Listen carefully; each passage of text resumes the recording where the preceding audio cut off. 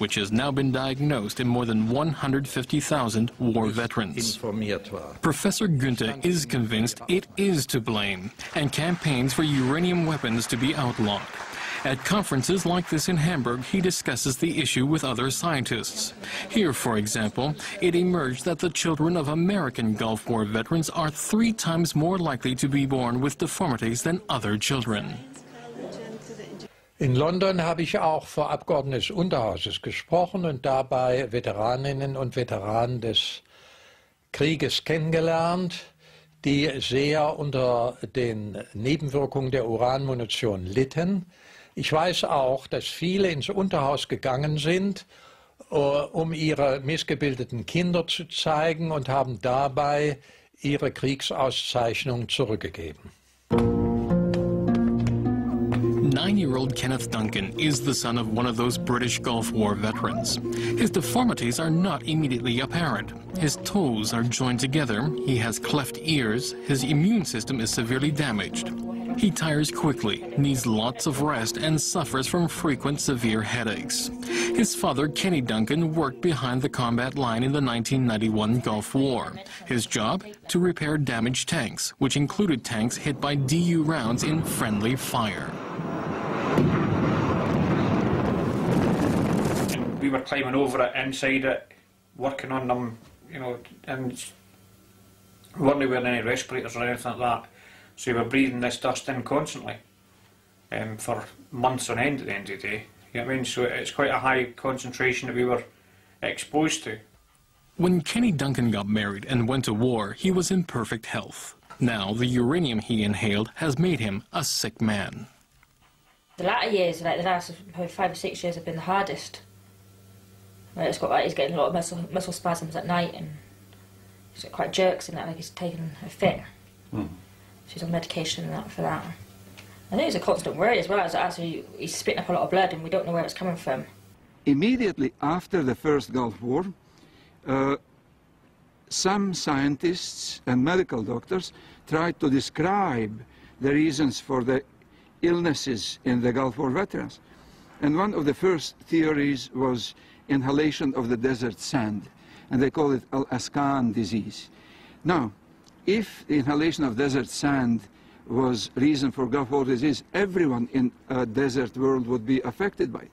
It is not inhalation of desert sand, it is inhalation of radioactive desert sand. And that is why I call this syndrome 3D syndrome, deadly desert dust. Professor Gunther has long and frequently pointed out the dangers of uranium dust and the pathological impact of low-level alpha radiation on pulmonary tissue and the blood. Und ich habe immer wieder betont, dass die Nebenwirkungen doch erheblich sind der Niedrigstrahlung. Man hat es unterschätzt und habe natürlich viele Beispiele gegeben, auch von kanadischen und amerikanischen Wissenschaftlern, die der gleichen Ansicht sind, dass man die Niedrigstrahlung bisher unterschätzt hat. Und ich habe immer wieder angeregt, ein Institut zu gründen, um sich mit dieser Niedrigstrahlung zu beschäftigen. Professor Albert Schweitzer examined the genes of British Gulf War veterans. In Kenny Duncan's blood, he found a striking number of genetic mutations. Mutations typically found in persons exposed to radioactivity. Mutations which could not be due to anything else. Kenny Duncan war ein kraftstrotzender, gesunder Mann. Seine Chromosomen sahen so aus, wie Sie es hier im Bild sehen. Dann kam die Strahlung, das kam zu Chromosomenbrüchen. Diese hohen Zahl von Chromosomenbrüchen kann man in der Familie Mandy und Kenny Duncan sehen. Sie haben 3 Kinder und alle 3 Kinder sind genetisch schwer geschädigt.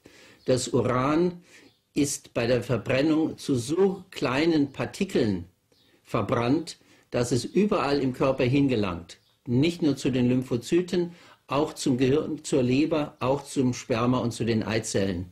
Deshalb sind die Kinder von Kenny Duncan genetisch krank. Diese Kinder haben auch geschädigte Chromosomen und sie werden natürlich hohe Raten genetisch geschädigter Kinder hervorbringen und deren Kindeskinder wieder.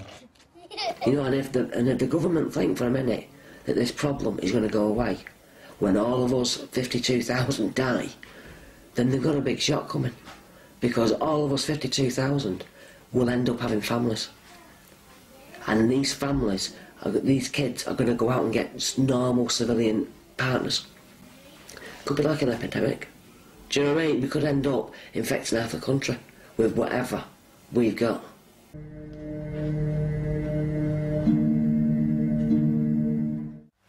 In February 2004, a British court upheld the claim that Kenny Duncan's health problems stemmed from exposure to uranium ammunition. He thus became the first Gulf War veteran in the world to have his illness officially recognized as being caused by depleted uranium. But at that time you didn't know anything about the dangers? No.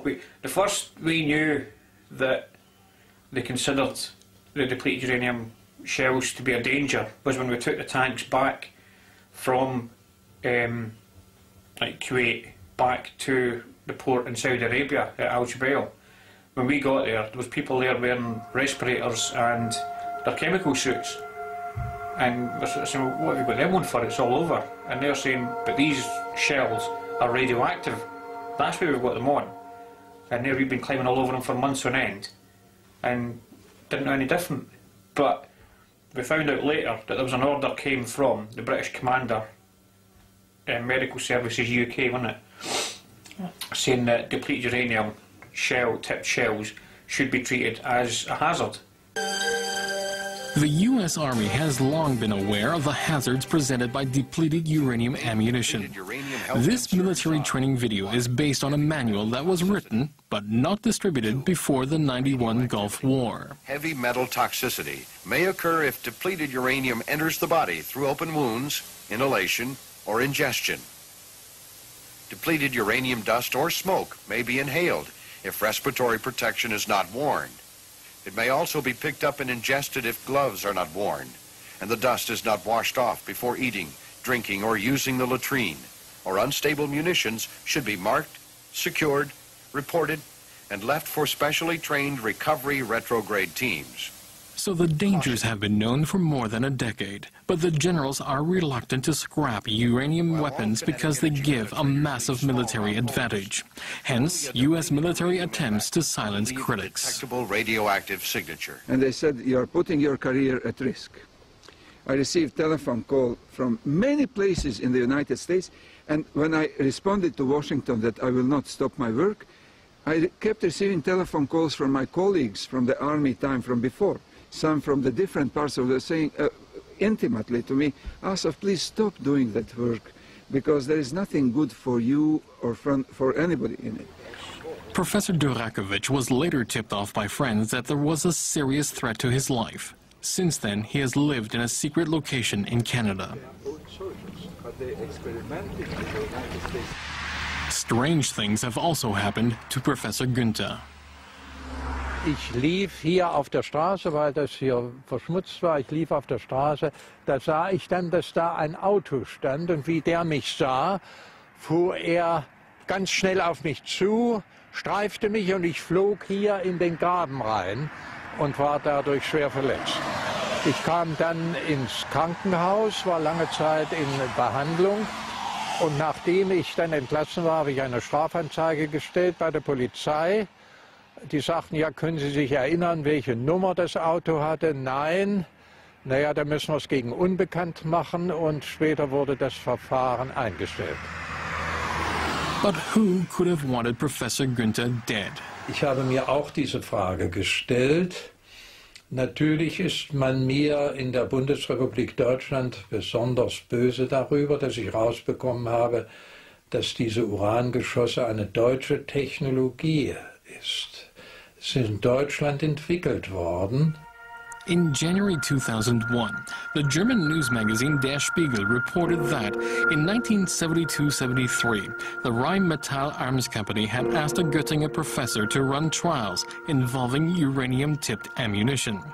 And at Schrobenhausen in Bavaria, Spiegel research showed that the arms group MBB had spent 17 years to 1996 testing DU munitions. Siegwart-Horst Gunther was born in 1925 at Halle in eastern Germany. Das sind meine Eltern, mein Vater und meine Mutter, auf die ich sehr stolz bin.